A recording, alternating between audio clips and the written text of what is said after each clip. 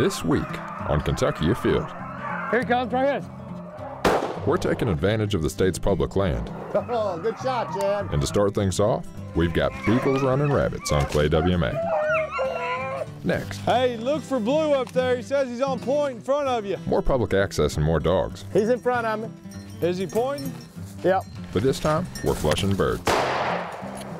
Then we head to Otter Creek, just south of Louisville, for another hunt with man's best friend, but a different critter. It's all next on Kentucky Afield. Yeah, we got one. Sweet. Got a muskrat? Yeah. Good job. What do you know about that, man? That's a good fish, man.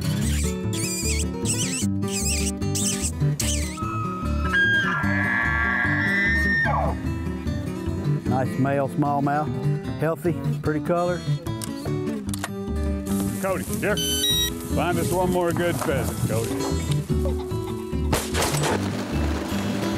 As biologists, we catch ducks and we place bands on them. And it's just a really excellent place to see cottonmouths. What do you think? That was pretty fun.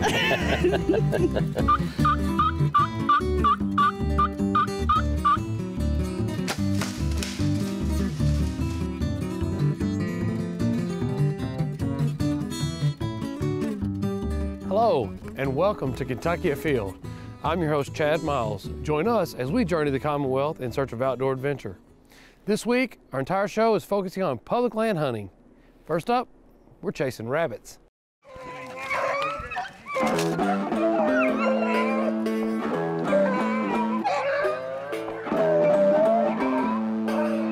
About 10 dogs and quite a few hunters. This ought to be a good time.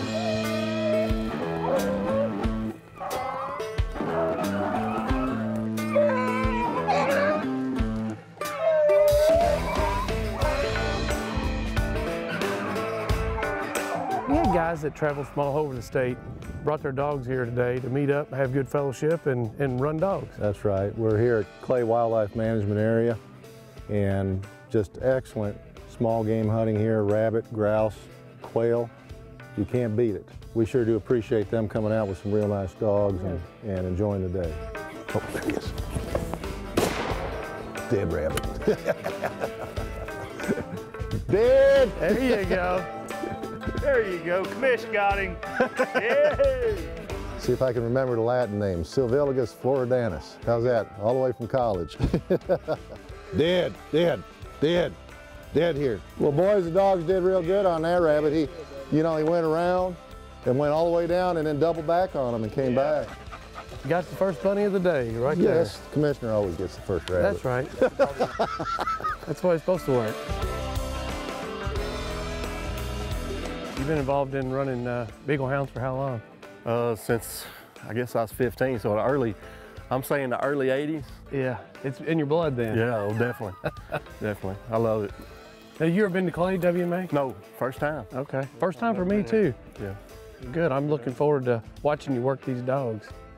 We'll give it a try anyway.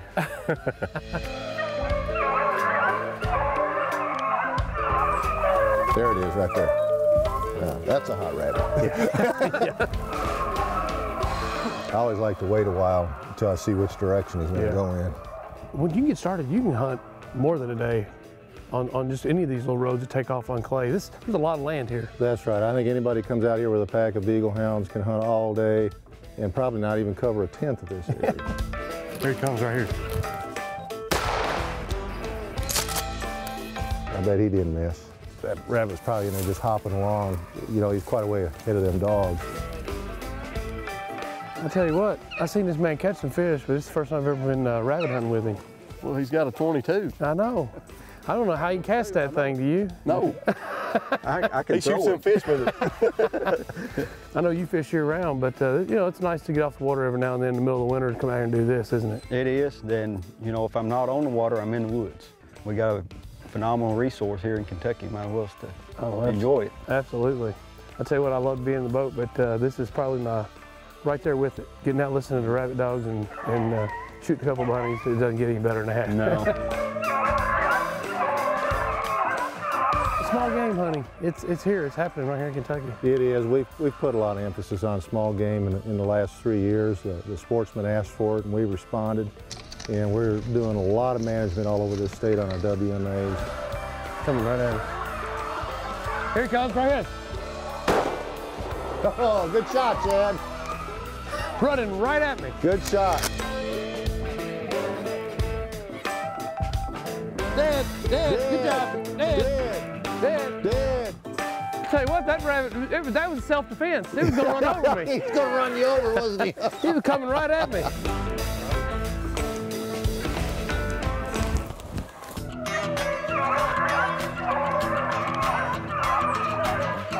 Big old fat rabbit there. Probably been eating this Milo, these heads here. Commissioner, you got 1 day left to hunt. What are you going to pursue? What type of game here in Kentucky? Well, I always hunt what the good Lord nature provides. So if it's cold and rainy, it's going to be ducks. If it's overcast and nice day, it'll be rabbits. If I got geese working the field, it'll be geese. But whatever's coming my way that day. Right there you go. There you go. Did they get him? There you go. Dead. There are probably another 1 or 2 out this ridge. He was right here in this grass.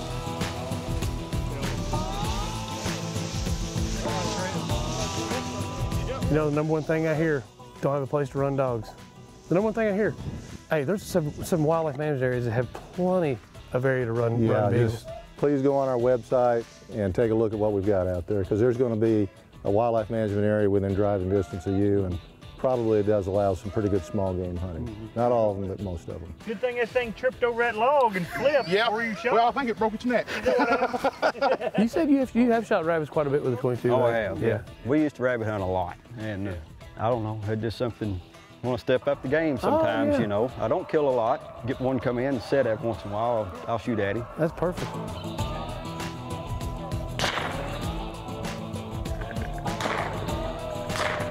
You got him on with a 22.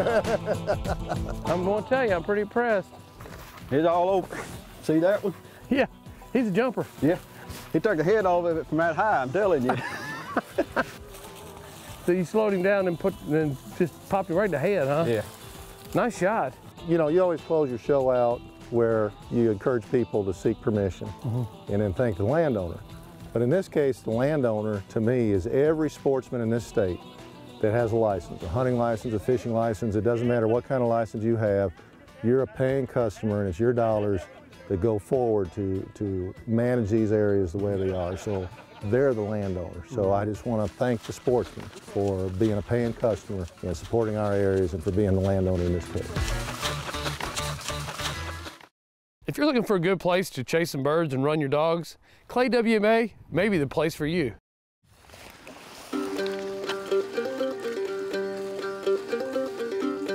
We're at Clay WMA here today on the upland quail quota hunt. We're in the back of the property towards the river on the upper unit. Right now we're hunting in a native grass field, trying to find either quail or possibly a grouse. If the weather would stay like this all day, we'd be in good shape. This is prime time. Birds ought to be feeding right about now. How big is this WMA again? It's somewhere around 9,000 acres. Okay, and what percentage open land? 20% open, 80% forested. Come on, dogs. Come on, Willie. Hey, down here. Down this way. I'm Jacob Stewart. I'm the manager here at Clay WMA, and hunting with me today is Ben Robertson, our assistant director for the wildlife division, and Zach Danks, our grouse and turkey coordinator. Here, come on. I want y'all to picture something right here. There's a hunter who came around and his dog was pointed right there by that tree. Oh, he's holding tight. It was beautiful. Hunter comes around behind him, pushes the bird about, I don't know, 10 yards away. Boom, boom, bird flies off. It was terrible. I mean, you remember that, Zach? You remember that, Zach? Do we know that, Hunter? You're talking. You remember that, Zach? Fabrication. You remember that, Zach? Total fabrication. Quail hunt? No, pheasant hunt. Pheasant flies, lands in a tree across the road. Boom! Somebody else shoots the bird. Thanks for pointing that out. No, don't worry. I've shot at so few wild quail this year. When we do get something up, Yeah, you may not remember what to do. I'm probably gonna be about 10 feet behind them. The upland quota hunt has 12 units, 3 hunters per party. I see some hunters way over on that other top of that hill, way over there. Oh, I got you now. I see them.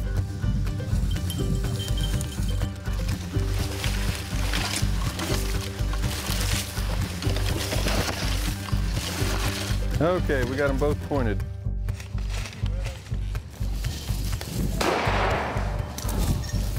No, Willie. No, Willie. Good boy, Blue. Good boy. So we're what, a week past the pheasant hunt on this WMA.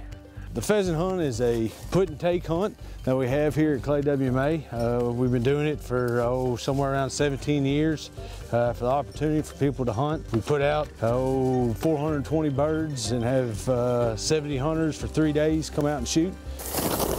Rooster! We're in the cleanup period from now to the end of the year, and we've gotten up 2 or 3 on this quail quota hunt. That was a beautiful rooster.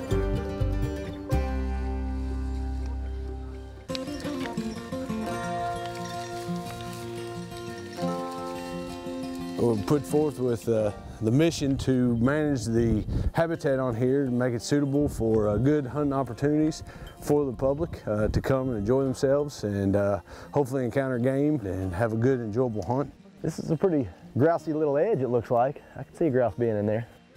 This is one of the annual food plots. It's milo that they plant, and they're not always the best places to hunt, honestly. The bigger value for quail management is the ground disturbance. So Jacob will come in here and he'll plant this year, but he'll leave it alone for a year or two. And a lot of just natural plants will come back. You get a lot of ragweeds, desmodium, a little stick to your hunting pants. That's the stuff that quail really love. So the bigger benefits are gonna probably come next year when this starts to come back. I think we should probably keep going straight ahead here and hit that creek.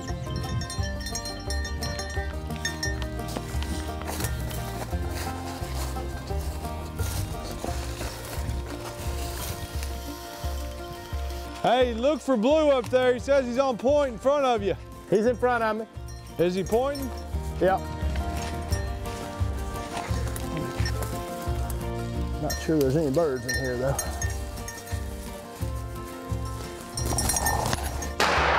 Sure was, covey. Quail? Yeah, here's a quail, here's a covey. Wasn't expecting that. Blue nailed him, and Lucy had her head up like this, but she's so tired, I didn't give her enough credit. And they, do we need to come over there and chase them? Yeah, we probably should. How many were there? I'd say there was at least 10 birds. Next year we won't have the quota hunt. Next year the Clay WMA is going to be open to grouse and quail 2 days a week, Mondays and Saturdays. Easy, dog. That's where they went, Zach. Look in the hunting guide to make sure everything goes through, but as of right now, the commission has passed that to allow more opportunity for hunting.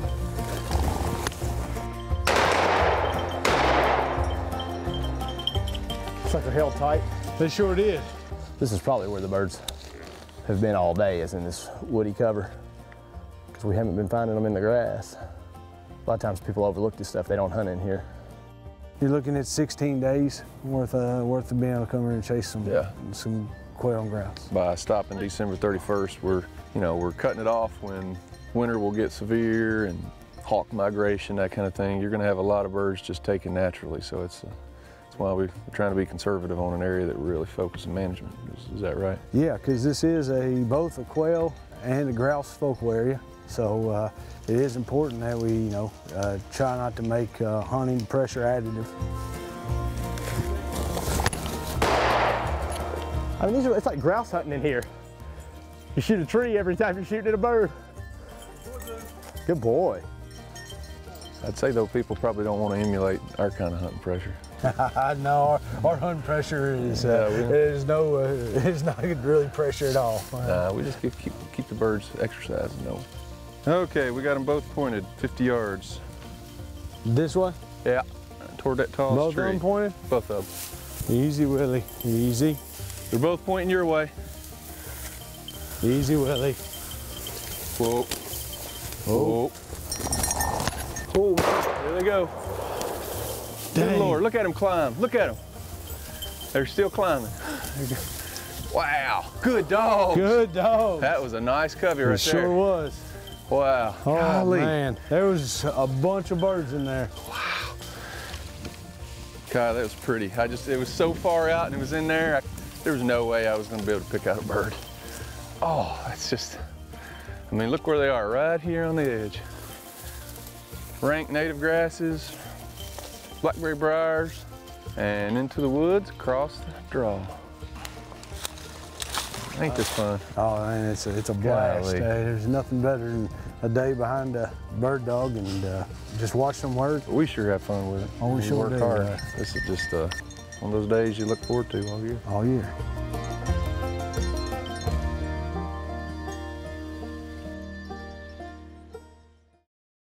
Now let's check in and see who's catching what and where in this week's fishing report. Hi, this is Eric Cummins with your Southwest Kentucky Fishing Report.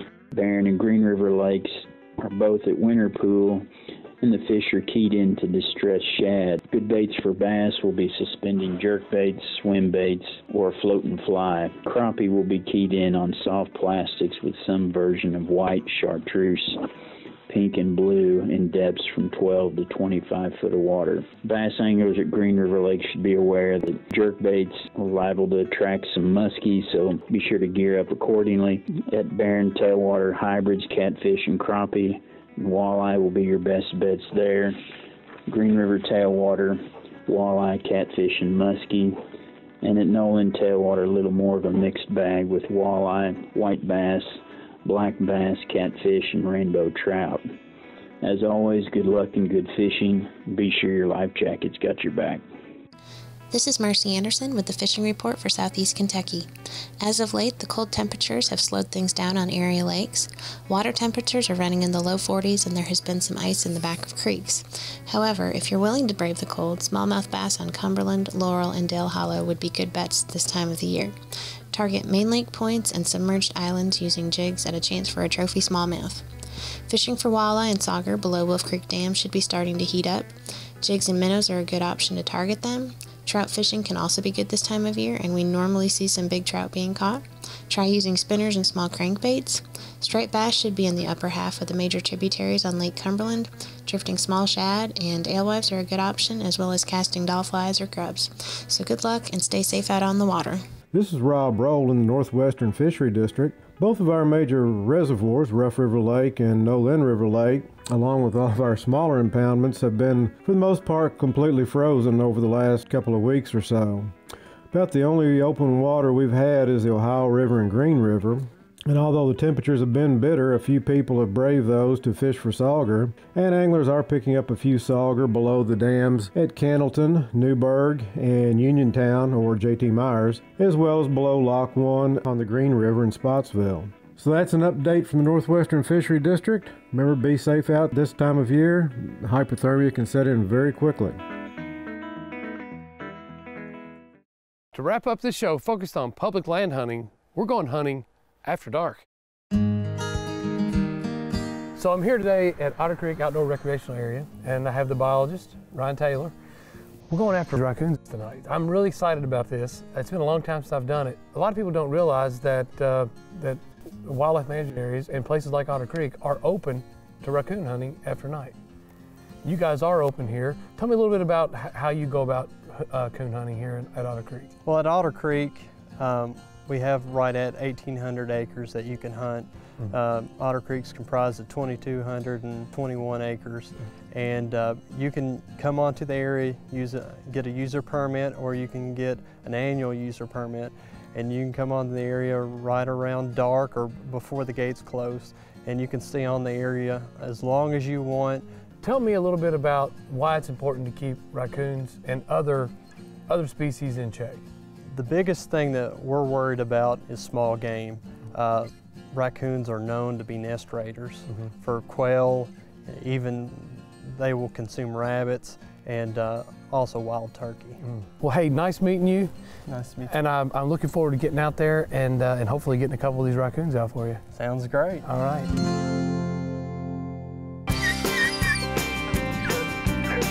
So we're here at Otter Creek. Jake, you've made a heck of a trip to come up here to hunt tonight, haven't you? Yes, sir. Yes, sir. About 3.5 hours. You're from McCreary County, and we're hunting a wildlife management area. And we've got about 1,600 huntable acres here. And I tell you, there's a lot of raccoons here. So I'm hoping these dogs don't have to go too far and get started. Well, I hope they don't put me to shame. You know, a dog will be a dog sometimes. I can already tell these dogs are as excited about this as you and I am. And it's been maybe 20 years since I've been on a raccoon hunt.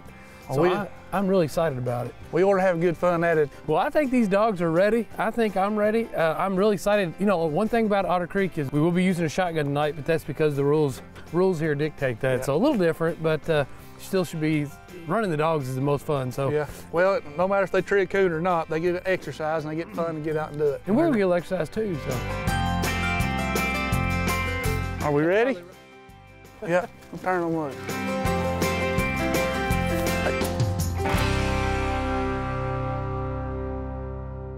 So I'm guessing you've probably done this all your life, huh? Pretty much off and on. We started out with half hounds, was half cur and half red bones. Yeah. And we hunted them day and night. We tree squirrels with them and coons at night. Yeah. And kind of got out of it, got into bird hunting real big with my grandpa, and then got out of that because he couldn't go grouse hunting and stuff no more. And the guy I started working with got me back into coon hunting, and I've had it bad ever since.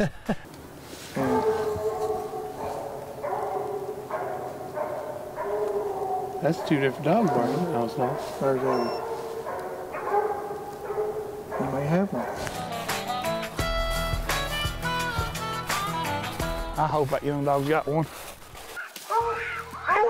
They're split trees. Split trees. One down there and one up here. Good girl. That's a den tree. Sure is.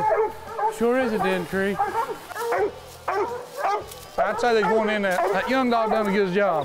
Come here, Daisy. Good girl. Dead. Dead.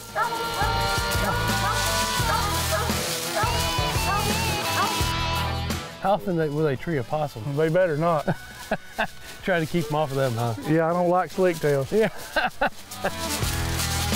The dogs have done really good. As soon as we turned them loose, they got on a spot where we found a den. Yep. And then we turned them loose again and they ran a little ways. Probably 45 minutes later, they did get treed. Now we couldn't go in after them because they had gotten off a property boundary. 10 minutes, yep. We're treed up right here. Yeah, they're treed up, and maybe we get down there and have a big bushy tail looking down at us and you let that 12 gauge bark. Well, let's go see what we got. Sounds good to me.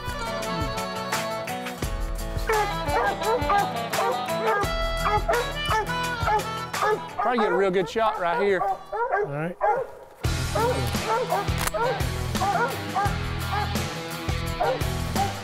There you go.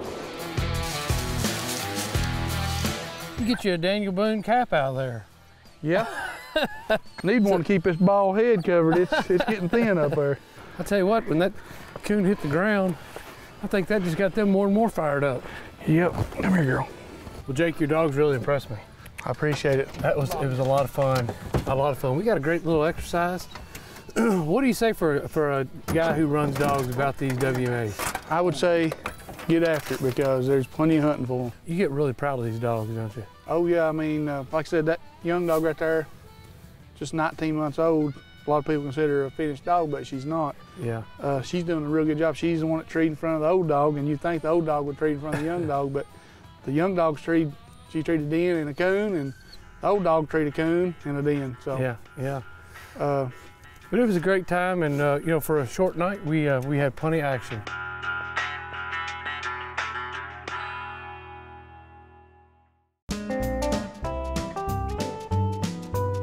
Now let's see who else is out there having fun as we check out this week's ones that didn't get away. Here we have Braden Simmons, who took his very first deer, which was a 6-point buck, in Bremen, Kentucky. Braden was using a 410 slug. Nice job. Here's Tyler Simmons of Bremen, Kentucky, with his very first deer, also taken with a 410 slug. Nice job. Here we have David Smith of Cumberland County, who's got this really nice largemouth bass caught in Harlan County. It was photographed and released. Nice job. Here we have Quinn Hornback with a turkey taken with a bow and arrow on Thanksgiving morning. This turkey was taken in Shelby County. Nice job. Fred Allen here is holding a really nice snapping turtle that weighed 25 pounds, caught in a farm pond in Shelby County. 2018 has already started off with a bang. Kentucky Afield's been out on the ice and hunting in the snow. Make sure you tune in future weeks for those episodes. And remember, hunting and fishing on private property is a privilege. Always ask permission and thank the landowner. Till next week, I'm your host, Chad Miles, and I hope to see you in the woods or on the water.